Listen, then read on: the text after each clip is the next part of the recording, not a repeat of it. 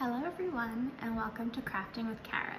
Today we're going to do something super fun and simple involving paint, yarn or string, paper or canvas, whatever you want to put it on.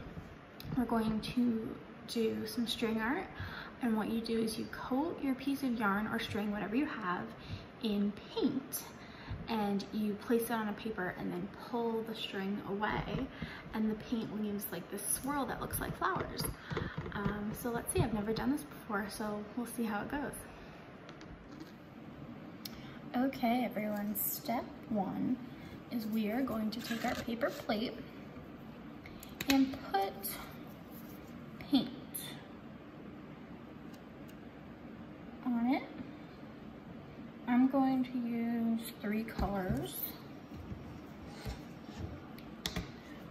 yellow, purple, and blue.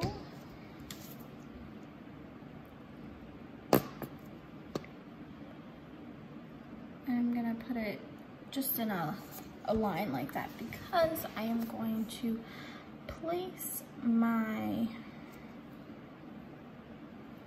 piece of yarn in the paint. Now I am wearing gloves, this is optional.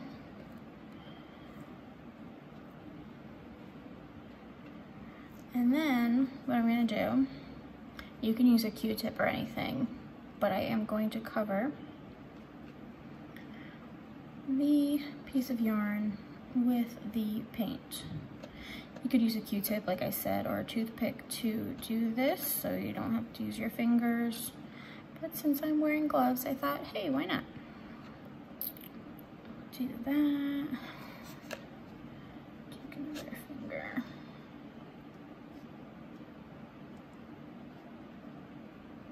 So now you have your piece of yarn covered in paint.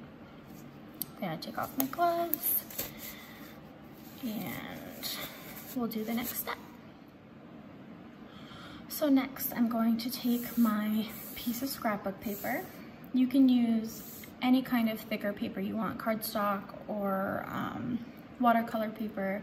You can use a canvas, but I wanted a background for my little string art, and I'm not good at painting backgrounds, so that's why I decided to use the scrapbook paper.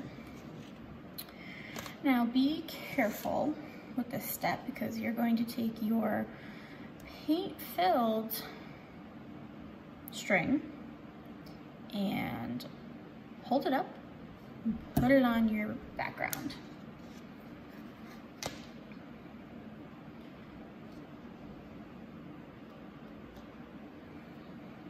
Now you're going to place it carefully in a pattern, like so. And what you're going to do now is pull your string down towards you. Now it looks like I could have put more paint on my string, maybe a little bit further down, but let's see how this comes out first. Now you're going to pull it all down here.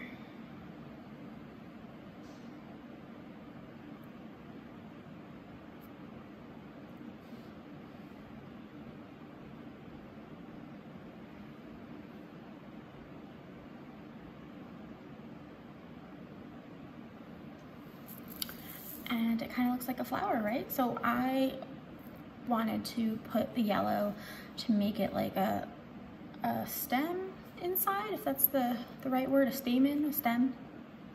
But so that's why I put the yellow on the tip of my string. And then when you pull, of course, the colors move. So I am going to reload, if you will, the piece of yarn off camera, and I'm going to put more onto my piece of yarn. So I'll have a longer, and I could do maybe a bigger flower on this side.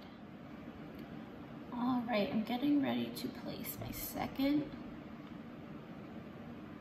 flower of string. And I made it longer.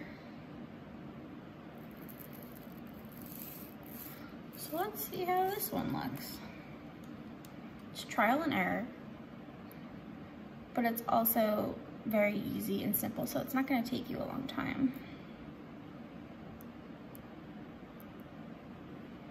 Guess I should have put a little bit more paint around the blue.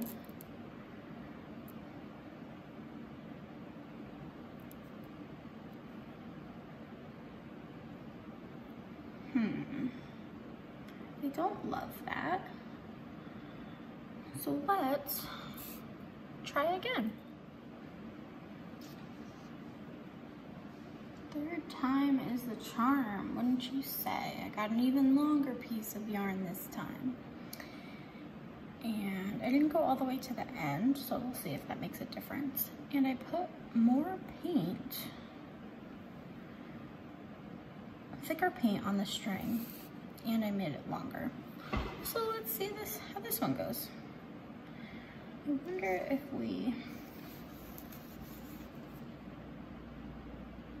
kind of put this down a little bit, if it'll get rid of that. All right, and let's pull this string.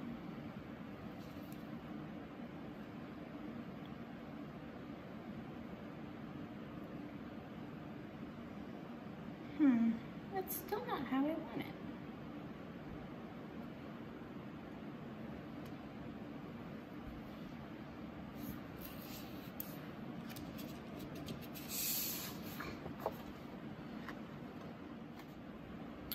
Okay, I'm going to try again on this blank piece of paper because the last two just didn't come out how I wanted. And okay, we are gonna do this, and this. And I did see, maybe this will work. I'm going to put a piece of paper on top, so there's a little bit of pressure on that. And then I'm going to pull the string out of the bottom.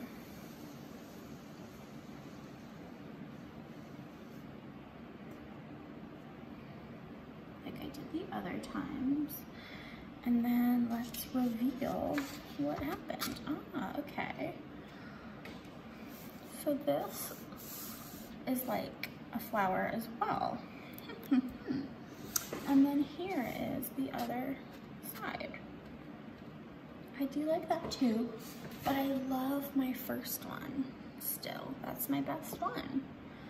This one on the left, that's my favorite. So there you go, guys. There are definitely a bunch of different ways you can do this craft to have fun with yarn and paint. So here's my finished product on my first piece of scrapbook paper. This flower right here is my favorite out of the 4 that I did. The second one I tried to make longer, and it just didn't have enough paint on it, I think, or maybe I didn't stick it to the paper well enough before I pulled. And then this third one, I mean, it looks cool, but it's not what I was going for, which I did even, I coated my string for a longer section, and I tried to push it down a little bit before I pulled the string. So I do like all of them, but the first one is totally my favorite. I tried to get a little too fancy with these. And then my last one that I did still came out cool, but again, maybe too much paint, because I tried to avoid what I did on the first, on the my second and third attempts. And this one, I put a piece of paper over top and pulled through, so these mirror each other to give it a little more pressure. So yeah, there are a bunch of different ways you could do this craft. You can experiment like I did and try all these different things. You could try doing just one color, or I've seen some videos where you paint a canvas first, so it's wet, and then you put your string with paint on top of it in a different color, and that gives it a cool effect as well. I'd love to see your attempts. Just tag us at Tuxedo Park Library Youth Services on Instagram, and I'd love to repost some of your artwork. Thank you for joining me, and next week I hope to see you again.